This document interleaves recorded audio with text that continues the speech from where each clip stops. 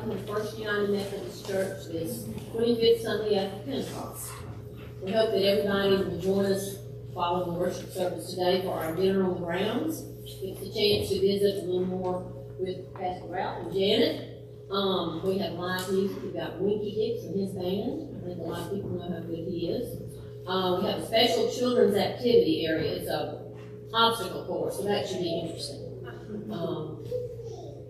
We will decorate the church next Sunday, the 21st, following the morning worship service. We need help hanging the wreaths and decorating the Christmas tree to get us prepared for Advent.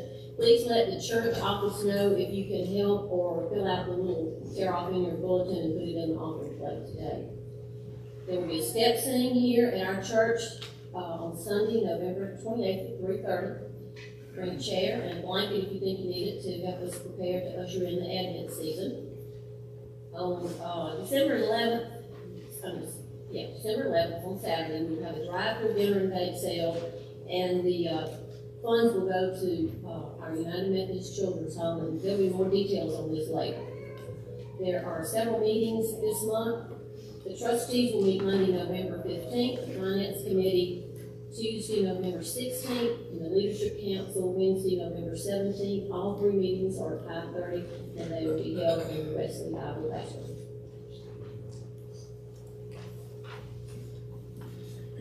Thank you, Ann. I appreciate you doing that. Welcome home, sailor. I don't get to say that very often. We're grateful Gardner Vineyard is with us.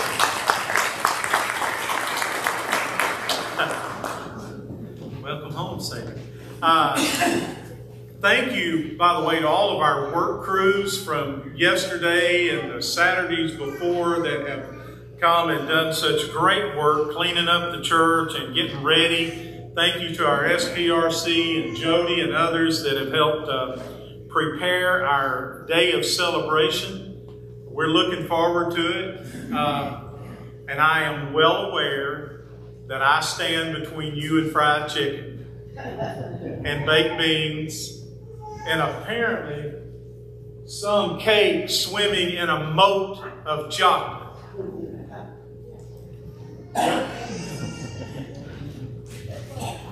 God bless us, everyone. Amen. I probably shouldn't do it that quick. The bishop may be watching. But thank you so much for all of you who made this day possible, and I appreciate all your hard work. It looks beautiful, and we are alive. We'll talk more about that in just a moment. Would you stand and join me this morning? Take your hymnal and turn to page 748, and we will share Psalm 16, 5 through 11 as our call to worship this morning. The Lord is my chosen portion and my cup, you hold my lot. The lines have fallen for me in pleasant places. I have a glorious heritage. I bless the Lord who gives me counsel. Even at night, my heart instructs me. I have set the Lord always before me. The Lord is at my right hand. I shall not be moved. Therefore, my heart is glad and my soul rejoices. My body also dwells secure. For you do not give me up to Sheol, or let your godly one see the pit. You show me the path of life. In your presence there is fullness of joy. In your right hand are pleasures forevermore. Let's pray. God and Father of us all, God the Son, Savior of us all, God the Holy Spirit, Sustainer of us all, you gather us in community to worship you. You create all the moments of our lives, giving each its meaning and its purpose. Strengthen us to witness continually to the love of Jesus Christ, that we may hold fast in times of trial, even to the end of the ages. Amen. Amen. Our opening hymn this morning is "And Are We Yet Alive?" Wesley would have his preachers sing this when they got together for their yearly meeting. Now, remember that many of the Methodist preachers back in the day were circuit riders. And the fact that they were alive and able to get to the annual meeting truly was something to give thanks for. And so I am grateful that all of you are here today and that we are alive to see each other. Let's sing together.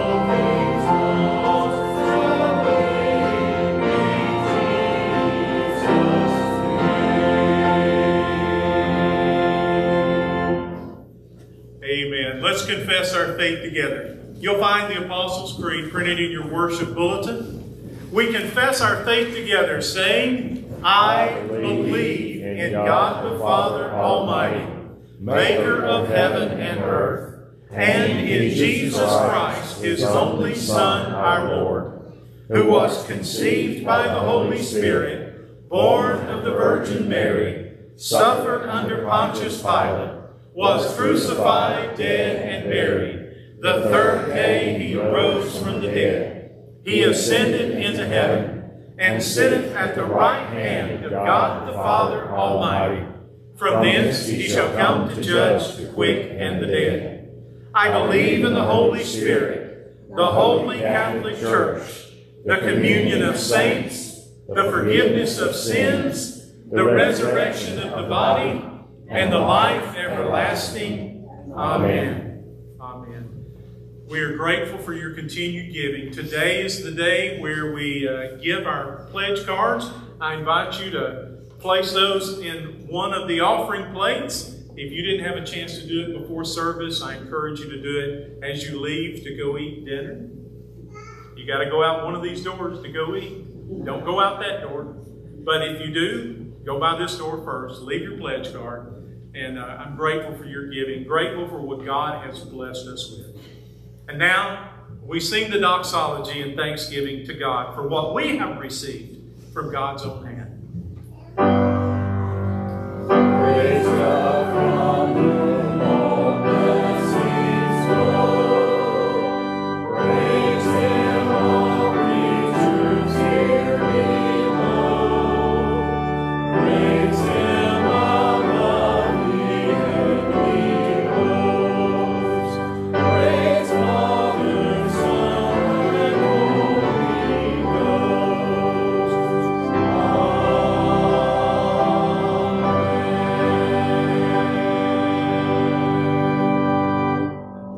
You may be seated.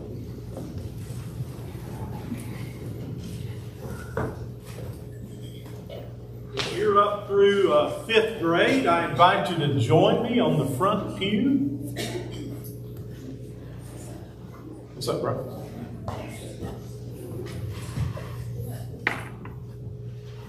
Hey, fellas. Oh, wow. You are a super fifth grader. Okay.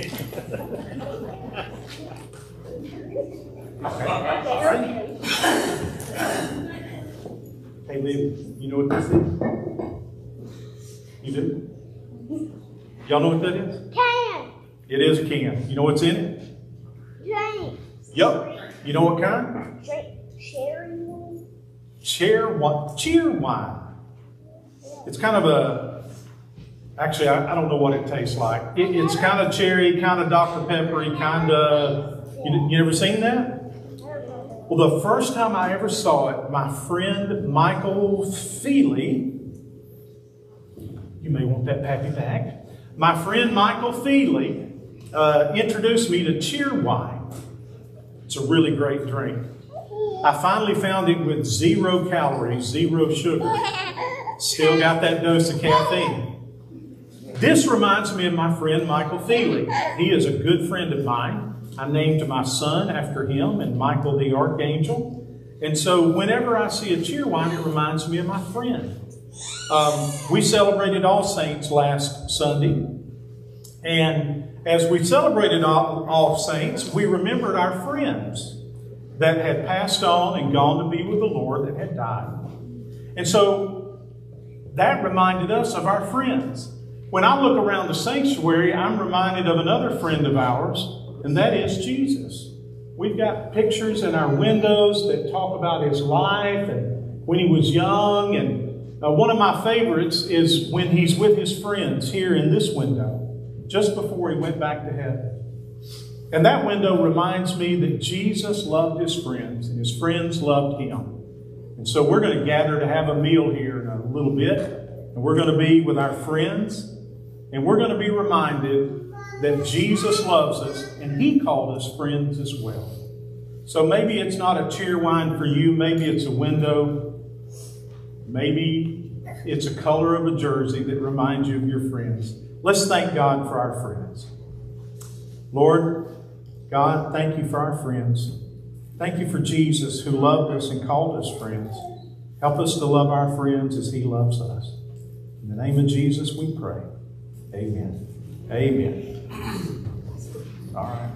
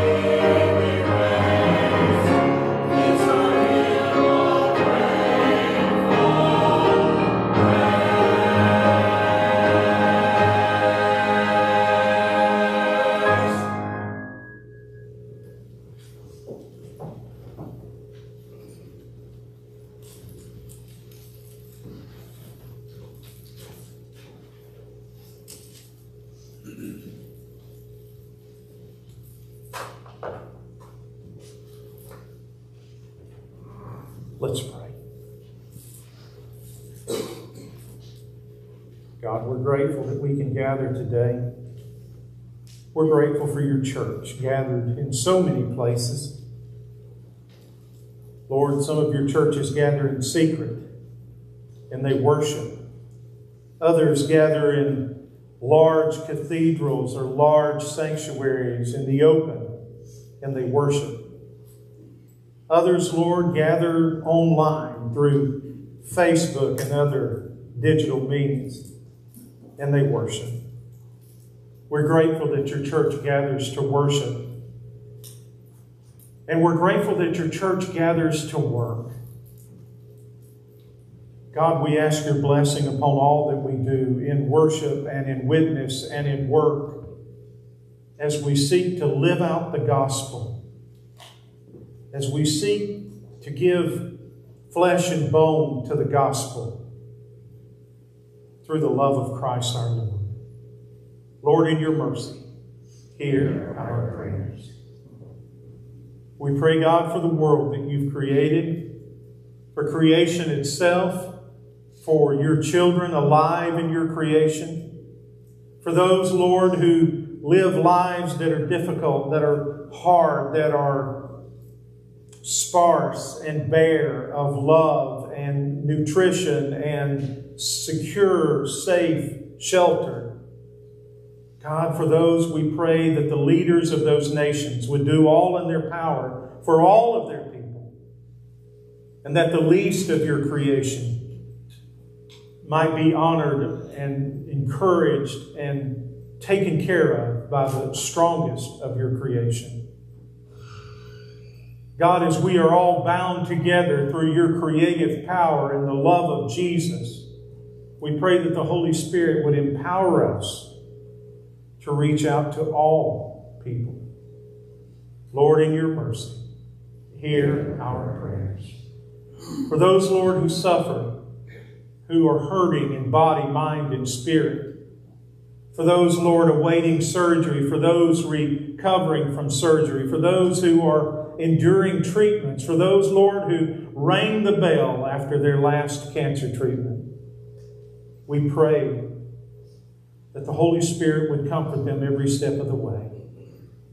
Lord, bless your doctors and nurses. Bless your therapists, your psychiatrists. Lord, bless all who tend to the care of souls and body.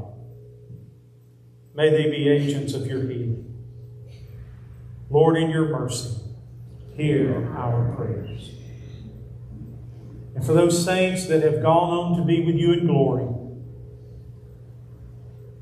we pray, God, that their lives would continue to inspire us, continue to challenge us, continue to remind us of what it means to follow Jesus with heart, soul, mind, and strength, and to love others as he has loved us.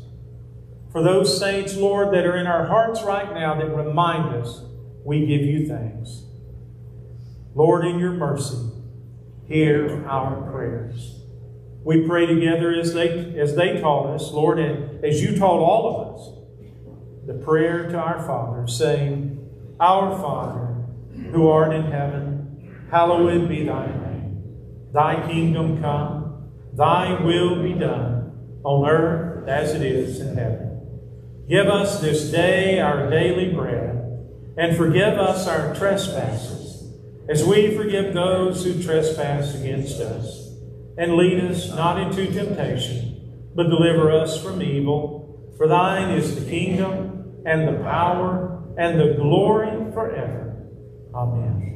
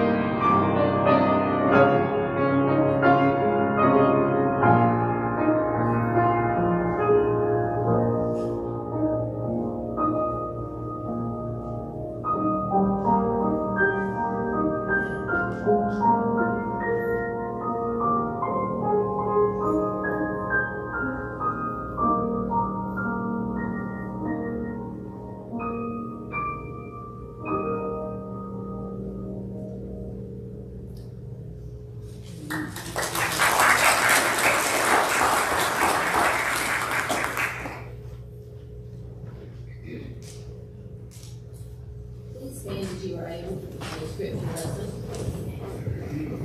from Hebrews chapter 10, verses 11 through 25. And every priest stands day after day at his service, offering again and again the same sacrifices that can never take away sins. But when Christ had offered for all time a single sacrifice for sins, he sat down at the right hand of God, and since then has been waiting until his enemies would be made a footstool for his feet. For by a single offering he has perfected for all time those who are sanctified. And the Holy Spirit also testifies to us, for after saying, "This is the covenant that I will make with them after those days, says the Lord. I will put my laws in their hearts, and I will write them on their minds." He also adds, "I will remember their sins and their lawless deeds no more. Where there is forgiveness of these, there is no longer any offering for sin." Therefore, my friends, since we have confidence to enter the sanctuary by the blood of Jesus, and by the new and living way that he opened for us through the curtain, that is, through his flesh, and since we have a great priest over the house of God, let us approach with a true heart and full assurance of faith, with our hearts sprinkled clean from an evil conscience, and our bodies washed with pure water. Let us hold fast to the confession of our hope without wavering, for he who has promised is faithful. And let us consider how to provoke one another to love and good deeds, not neglecting to meet together, as is the habit of some, but encouraging one another, and all for the more as you see the day approaching. This is the word of the Lord. Thanks be to God. You may be seated. Amen. Thank you, Ann. Psalm 122 says, "I was glad when they said unto me, let us go into the house of the Lord." It's good to be together in the house of the Lord. I've had so many discussions over these last 6 months about returning to church, whether or not people will return to worship, why people don't return to worship, why people do return to worship, how to engage people that come to worship, or how to encourage those who need to worship Jesus. Everyone has an answer. I bet I get 3 or 4 emails a week from different people about how to fix or cause the problem.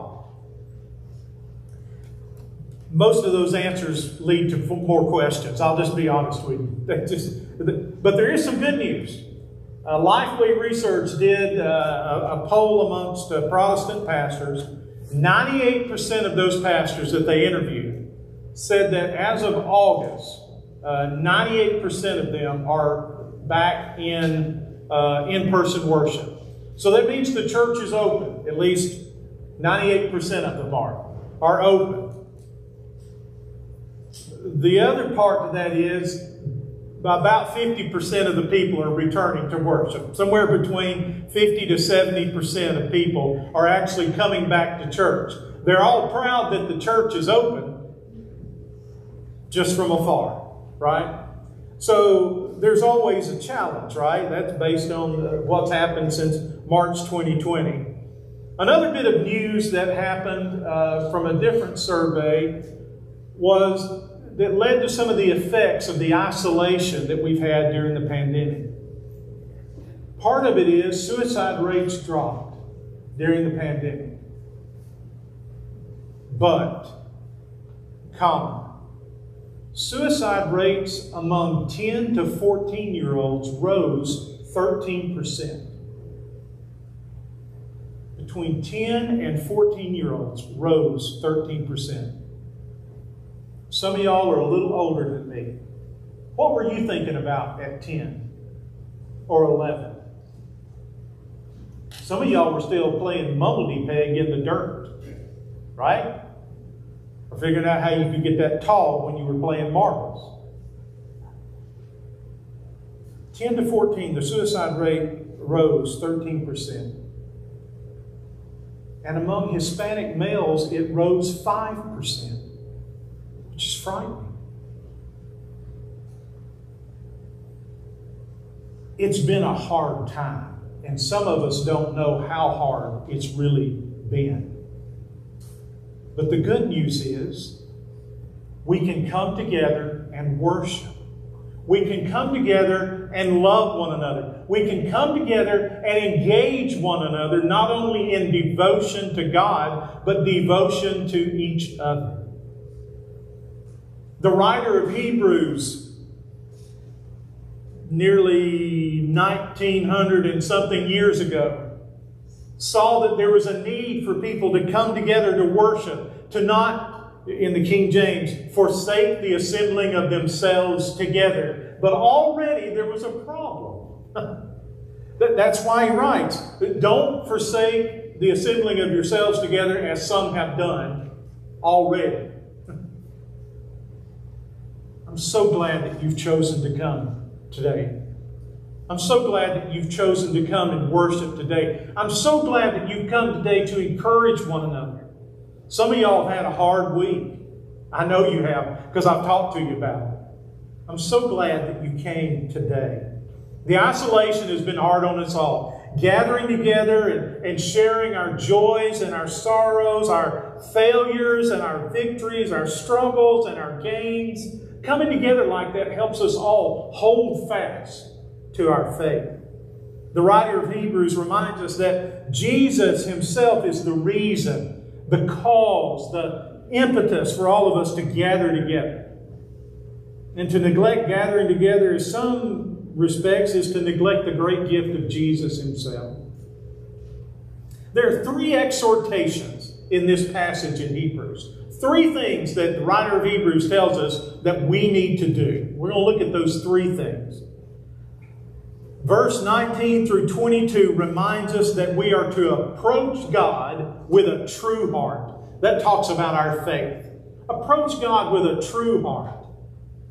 There are so many things that we come in here with, distracted with on Sundays.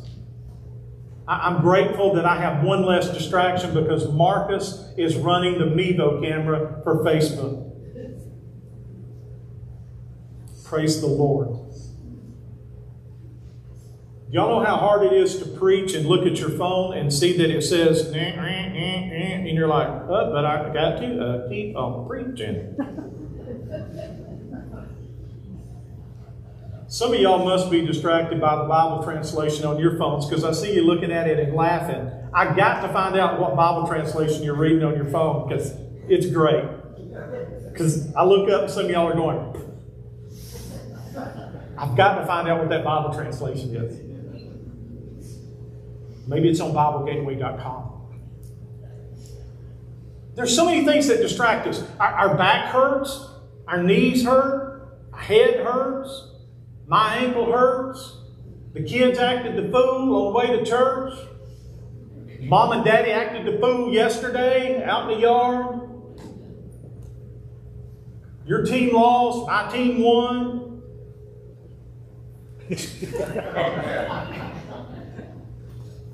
It's kind of scary. Tennessee's ruined the day before. There are all kinds of things. There's a myriad of misdirections and missteps in the milieu of our life that cause us to be distracted from worship. There's all kinds of things. But when we come together to worship, there's a personal aspect to worship. We come prepared to worship. There's a communal aspect. We're going to talk about that community part in a moment. But there's a personal aspect. I know in my life, if I'm going through a time of spiritual famine, if my spiritual life is as dry as a dust bowl, I generally can point to the reason why. I have met the enemy, and as Pogo said, he is us. I am my own worst enemy when it comes to spiritual famine. I can make it happen by simply not preparing myself in worship. Galatians, I want to read this passage from Galatians 6, verses 7 through 10. It's from the Message translation. Maybe this is the translation you all are reading on your phone. I think it translates this passage wonderfully. Here's what Paul says through the Message. Don't be misled. No one makes a fool of God. What a person plants, he will harvest. The person who plants selfishness, ignoring the needs of others, ignoring God, harvests a crop of weeds, and all he'll have to show for his life is weeds. But the one who plants in response to God, letting God's Spirit do the growth work in it, harvests a crop of real life, eternal life. So let's not allow ourselves to get fatigued doing good. At the right time, we will harvest a good crop if we don't give up or quit. Right now, therefore, every time we get the chance, let's work for the benefit of all, starting with the people closest to us in the community of faith. Yes, gathering for worship is personal. It's a regular practice of worship that we need to personally renew our spirits. We take 1 or maybe 2 hours out of the week. If you go to Sunday school, we take maybe 2 hours, a break of 2 hours from what's outside these walls, so that we can be prepared to start the week off in a better place. We start the week off in church on Sunday, and we take 1% of our week. You hear me? 1% of your week is spent, at least on a general basis, in church. What a difference that 1% can make. It's actually less than 1%, I think, if you skip Sunday school. And that makes you, even the Hells Angels were 1%ers. We're like less than 1%. But what a difference that 1% can make in your week if you start the week off personally connected to the body of Christ. But there's a communal aspect. The second exhortation that we have not only is to approach God with a true heart, but it says to hold fast to our confession of faith. My personal practice when I lead you in the Apostles' Creed is to say, let us confess our faith together by saying, I believe. Because I believe it, you believe it, but together we believe it. There's a communal aspect to that. And we've talked about the fact that that confession that we make, that expression of our faith is shared with churches all around the world. Part of worship is personal, but part of worship is gathering is communal. We need that regular gathering. We need that. We need that as a people. We need to know how God is at work in each of our lives. We need to know how God is at work in the life of our church together. Our food ministry group meets each week, just about every week, to gather up food and to distribute food every other week. And they gather to feed people. But the greatest part of that ministry is seeking the well-being of others. Is catching up with each other. How are you doing? Well, how are you doing? We talk about each other's knees and backs and hips and surgeries and all of that sort of thing. But we connect with each other on a spiritual level. That song, And Are We Yet Alive, talks about what troubles we've been through since we saw each other last. I don't know about y'all, but a week sometimes can be troublesome. And to be able to get up and come sling some cans in a box and commiserate with others encourages me. We have a responsibility to gather for worship. Yeah, going to church is a habit. So is brushing your teeth and flossing. And going to your doctor on a regular basis for checkups. Those are good habits. Now, to be sure, there are bad habitual practices. I probably am going to eat some of that chocolate cake. And it's Georgianne's fault. I did not succumb to temptation. She overcame me with chocolate. Boy, I hope that cake's good. If it's not, I'm really, really going to be disappointed. Okay, it's good. All right. Look, it's easy to pick up a bad habit and keep it going. It's hard to develop a good habit. But coming together and being accountable to one another is good. It's good to be accountable to Jesus and each other. These passages, the New Interpreter's Bible says, these passages focus on faith, hope, and love. It's good to come together and talk about faith, hope, and love. Sometimes I need encouragement. Sometimes you need encouragement. And there's always somebody that's encouraging. Do y'all have that somebody in your life? I have people in my life, if they've had a bad day, they haven't told me about it yet. But I know they have bad days. But they encourage me. Used to be an old preacher in Eufaula.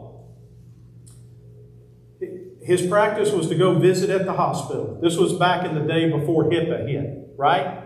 And he would go into every single room. Hey, Linda, how you doing? Boy, it's good to see you. Let me pray for you. And he'd go pray for you. And then he'd walk into the next room, and he'd walk down the hall, and he'd say, Oh, Amy, is that your pastor? What's his name? Oh, that's my pastor, Ralph. Oh, he's such a good pastor. He's such a good pastor. I've heard of the good work he's doing. God bless. Let me pray for y'all. He may or may not have known that preacher from Adam's house cat, but I guarantee you that preacher and that person, when he walked out of the room, you're like, man, that feels pretty good. As opposed to somebody like me coming along going, well, how you doing? You all right? Well, I'm glad that surgery didn't take longer than 9 hours. Oh, you had trouble. Oh, that's too bad. I got trouble. You know, my toe hurts.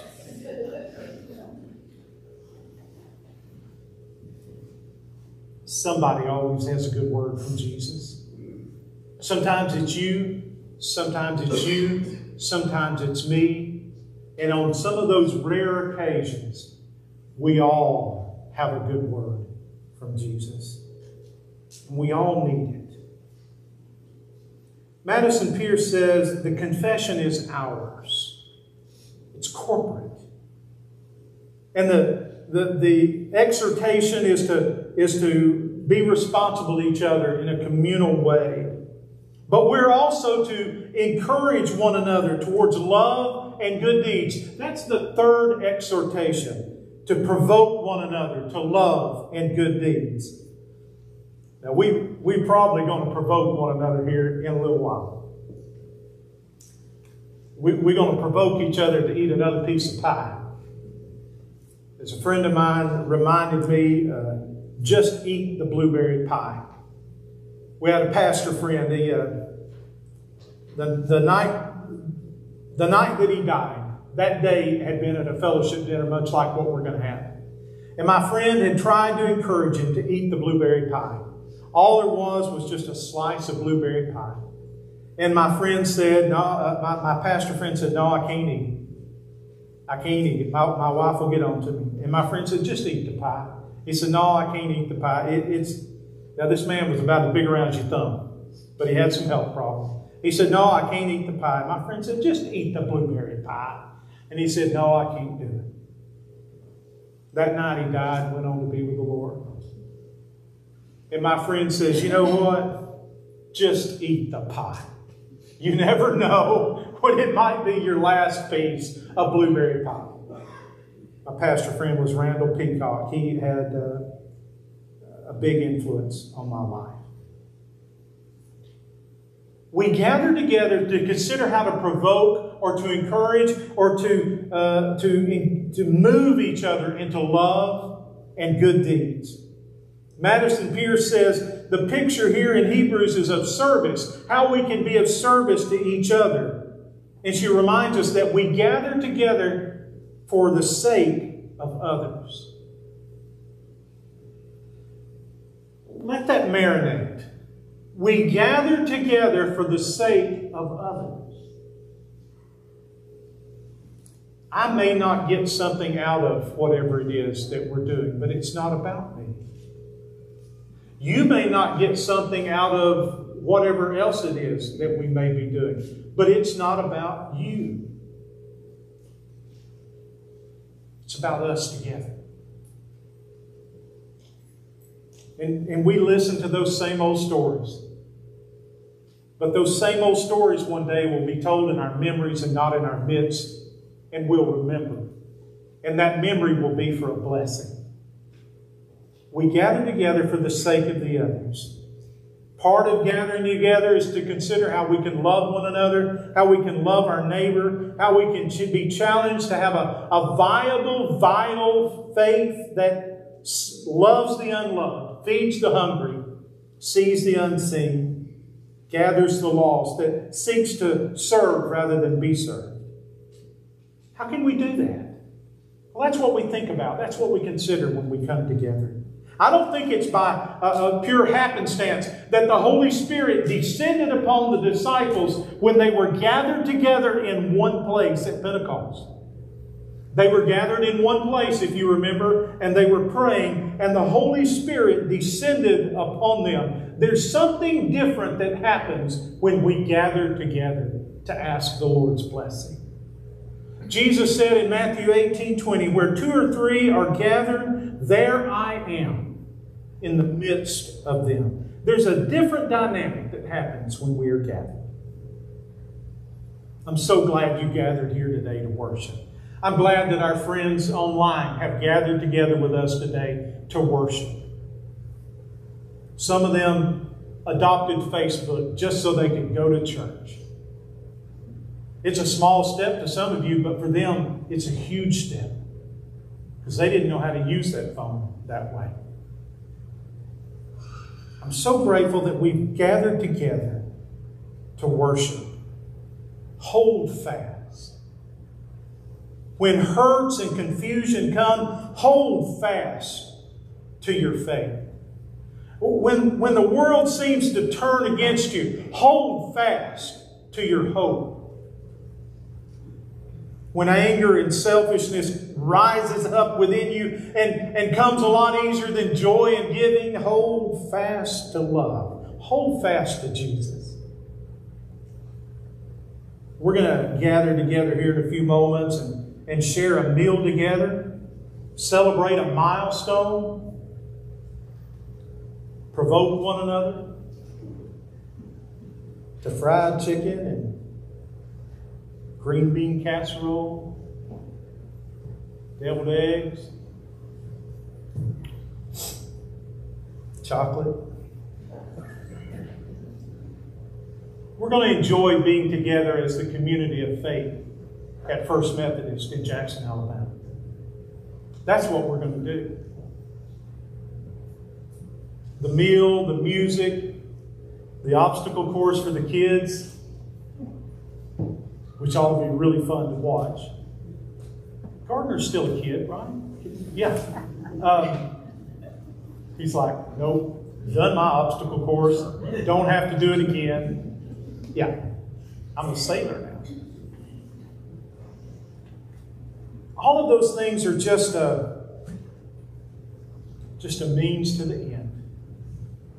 To be together, to encourage one another, to be encouraged, to celebrate the grace and the goodness and the creativity of people, and to be encouraged to go on with the 99% of our week that's left and be faithful followers of Jesus Christ.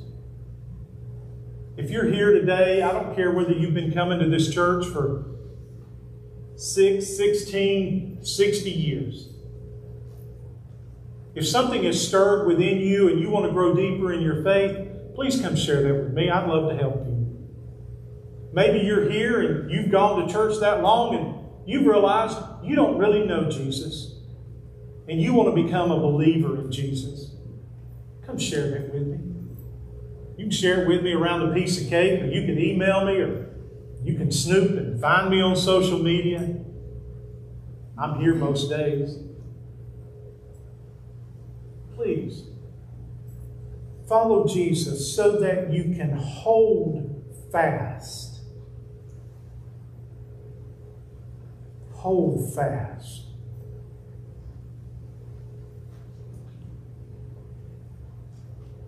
Let's pray. Lord Jesus Christ, Son of God, have mercy on me, a sinner. Have mercy on all who seek you, Jesus. May your gracious self show us truly what it means to hold fast to faith, hope, and love in, through, and with you. Lord, have mercy. Christ, have mercy. Lord, have mercy. Amen.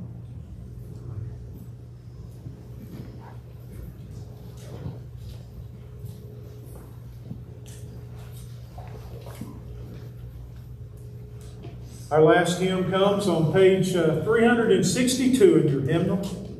Nothing but the blood. Stand together with me as you're able.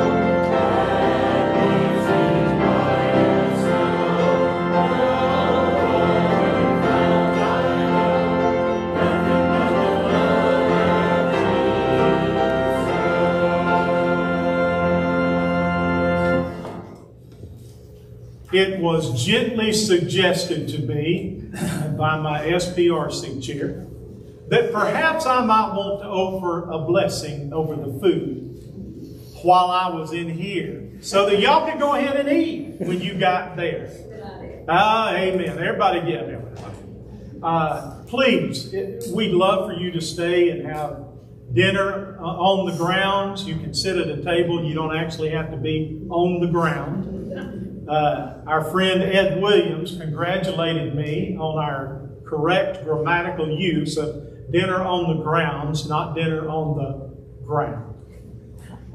You get on that bouncy house, you might be on the ground. But let's pray and be blessed, and then go and be blessed together as we share a meal. God and Father of us all, pour out your blessing upon your people as they gather around the table to share a meal as Jesus did with his friends. Lord, may we be blessed and encouraged. May the food empower us and inspire us to go out and be creative and caring and compassionate towards others.